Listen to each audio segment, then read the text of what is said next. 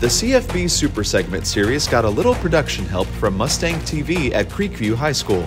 Broadcast journalism students utilized their studio set and prepared questions for Dr. Eldridge, asking, "What is it like to be a superintendent?" Check out the newsletter to see their interview. Next, we're recognizing CTE Month by highlighting some of the programs offered at our CFB campuses.